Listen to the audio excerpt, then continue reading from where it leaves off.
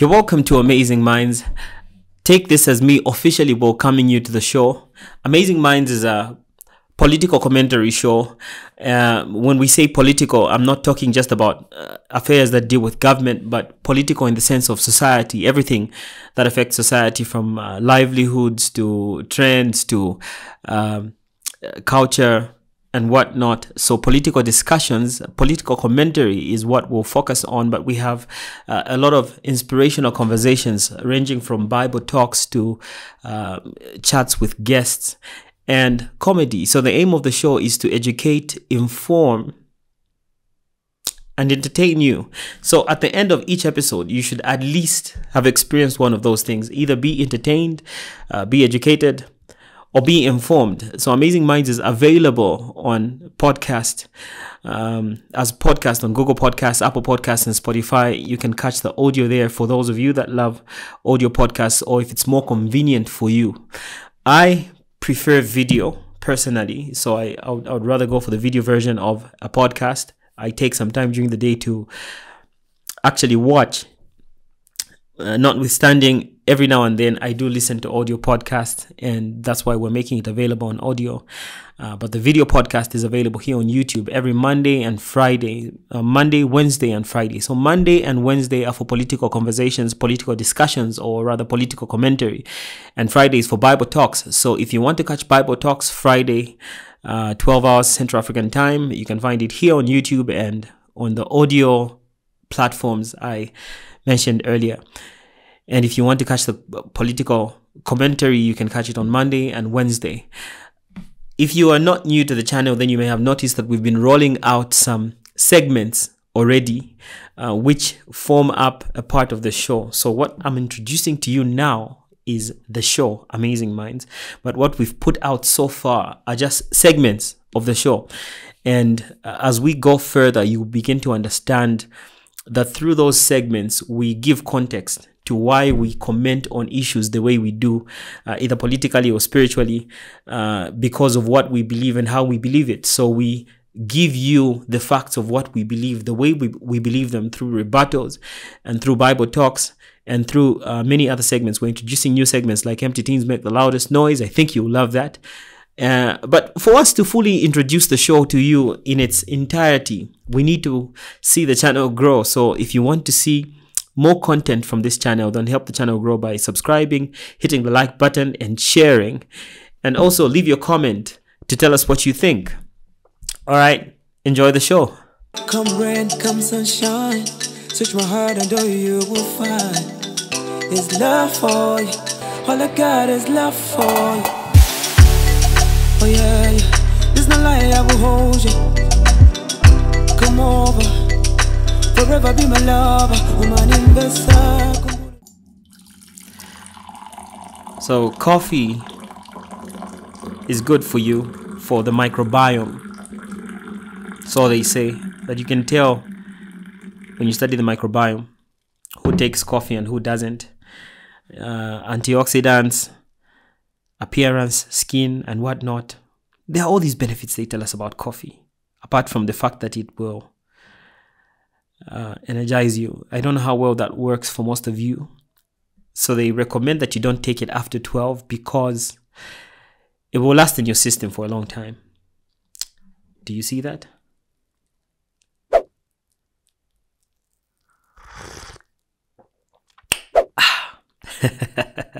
All right, today we're discussing a couple of things: debt restructuring, the president's displeasure with sugar daddies, and PDF. You guys want to stay tuned because we're going to look at the PDF here together. If you don't know what the PDF is, then you are left behind. All right, debt restructuring. What exactly is debt restructuring? Since this term has been thrown around of late, what exactly is debt restructuring? What did the president do when he went to France? But before we get into that, let us listen to it from Links Lungu's perspective. Take a look. Check, Xavier. So, you not bet your loan at the bank, okay? Then after some time, they check at, so this one is bang. 2 years later, 3 years, nothing, it's just to and from court cases and whatnot. So they sit you down, like they say, land, pet shit. Then they tune you now. Just honest things, they say. They just tune you, sir. We've noticed your bang, the Shilon, they say, it's wild for you. Because even the neighbors tune the bank at sir, this one dying graze. The loan has coffee at him. So yeah. Now the bank tunes you at sir, we'll help you, they say. So what we're going to do, they got interest, but we'll remove some. If you're paying 50% interest at your loan, they bring it down to maybe 30%. You understand? Then they even tune you at that you're supposed to pay within what? Within 2 years. They tune you as such, oh boy. You pay back the loan, say after at least maybe 5 to 10 years. You understand? They say. So yeah, that's debt restructuring, but for tough ones. All right, so debt restructuring, but for tough ons. I think that was a summarized but comprehensive explanation of debt restructuring. Basically, there are a few key points you need to understand about debt restructuring. Number one, the interest. So the interest is paid differently. A new interest amount is negotiated, and also the bulk log of the principal is paid over a longer period of time. So if you're owing 6.3 billion as Zambia has been owing, then you are told to instead pay 750 million by a certain period of time, which was supposed to be the period in which you should have paid the whole amount. So I have a table here by Andrew Chibuya. Let's take a look. This table explains debt restructuring in a comprehensive way. We'll not really look at everything, but we'll just try to run through it. So question 1 says, what amount is currently due to be to official creditors, and over what period is it to be paid? So that's 6.3 billion by 2031, which is about 8 years from now, which would put us at $800 million a year, approximately. Question 2, based on agreement reached, what amounts will now be paid and when? 0.75 billion by 2031, which puts us at $100 million a year, and the rest will be paid between 2032 and 2043. So you can take a look at the table in your personal time, and you will get to see exactly what else is involved with the debt restructuring. But debt restructuring is basically giving people the chance to actually be able to pay you back, because if you try to squeeze it out of them, I once heard one influencer in Zambia say this. He said, if you are trying to get money from me because I owe you, olo nikame bwanji. You know, he says chikoroponga njoyuma oro chikame bwanji sidzachosa manzi. And that's exactly what Zambia was failing to do, to produce what it was owing without squeezing itself. Because if you squeeze Zambia, then there will be no Zambia to produce what they're owing you. So restructuring the debt doesn't only work in our interest, even though it works more in our interest, but it also works in the interest of our mutual relationships with other countries, and it works in the interest of those countries that actually want to receive their money. So in order to receive their money, they have to come up with an agreement of restructuring. But in order to actually trust a country and restructure its debt, it must have shown you some serious potential and some serious integrity. Never Smumba had something to say, and it was interesting. Take a look. He said, while this is not the forgiveness of our debt, it sends a strong message that Zambia has presented an intelligent, prudent, and believable proposal to the lenders. The restructuring will allow Zambia to pay off the same debt while breathing, instead of what was prevailing before, when we had a noose around our neck. So when you have a noose around your neck, it is impossible to effectively deal with your debtors while staying alive, because it will weigh you down and it will break you to the point you are even ineffective to your debtors.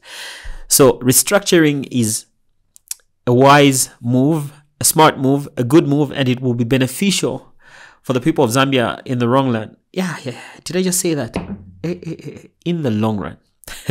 All right. So in other news, President Hichilema is not so amused by sugar daddies.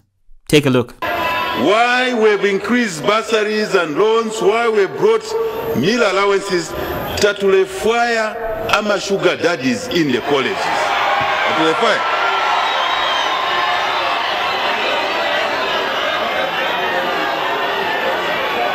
Everybody Z. Z. Everybody Z. Everybody Z. Na tuleta miula allowances tatulefaya ma sugar daddies kule ona ulava na besu ma schools. Mule mfama momas. Mule mfama wino. Ikale nyuma schools. Ikale in the schools, stay in the schools. So those were the president's remarks on the said issue of sugar daddies. Now, this poses a question for me. This brings a question for me. What exactly is the issue that's causing this whole sugar daddy conundrum, if we can refer to it as that? Because there could be a couple of reasons why ladies are finding themselves in that position. You know, it reminds me of a time I was in university. The school I was at, the university I was at, is a very moral environment, which means they create an environment that forces you to live morally. They tell you what to wear. You can't wear a skirt above the knees. You can't wear something that's see-through. You can't wear something that doesn't have a collar. You can only wear smart shoes. It was crazy. But the issue is when we left the school premises and went to their boarding houses and the likes, we were exposed indecently. It was serious. The thing is, when you try to impose morality on people, it should come from a true transformation for someone to really behave differently. If you impose morality, what you're simply doing is, you know, it's like when you put pressure on something and it blows up, you know? So what exactly are we dealing with here? Is it an issue of money? Is it an issue of character? What exactly is it? Because many ladies there, the issue of bursary will not sort out this problem, because there is a different motivation behind it. So you need to discover that motivation and deal with it. Because if it's a character issue, money may actually make it worse. Let me know what you think in the comment section. But introducing bursaries for me doesn't sort out the issue of sugar daddies. As a matter of fact, it only gives the girls transport money to go and see them. And in other news, the PDF document. Are you guys ready? Are you guys ready for the PDF? If you're ready, type I'm ready. All right. Here's the PDF document. Find something constructive to do. If you're not following the podcast, subscribe, hit the notification bell, and share. Amazing Minds has begun. See you. Hey, like what you see? I know you do. Hit the button below to subscribe and don't forget to hit the notification bell. Ciao.